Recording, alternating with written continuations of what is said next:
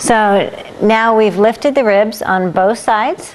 So when you come in and you ask for the belly lift, which is just a scratch right in the middle where the girth goes, that top line should come up.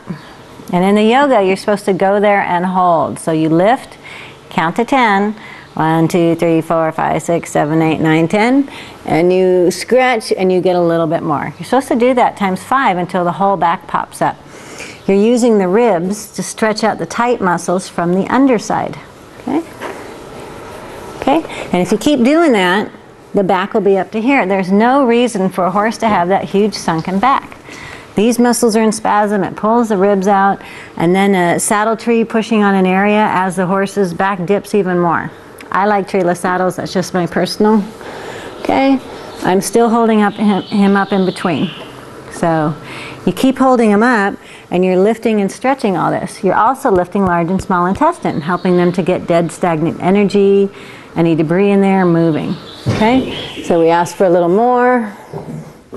See the difference? I'm holding them up quite firmly with fingertips.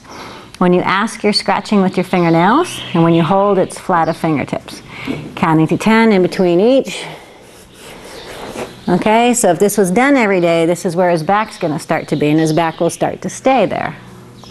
So that's releasing the ribs and all of these back muscles. How to get rid of your sore backed horses is to fix them. There we go. That's a nice top line for, I think he's 18 this year. Okay, now we'll move on to the hind end.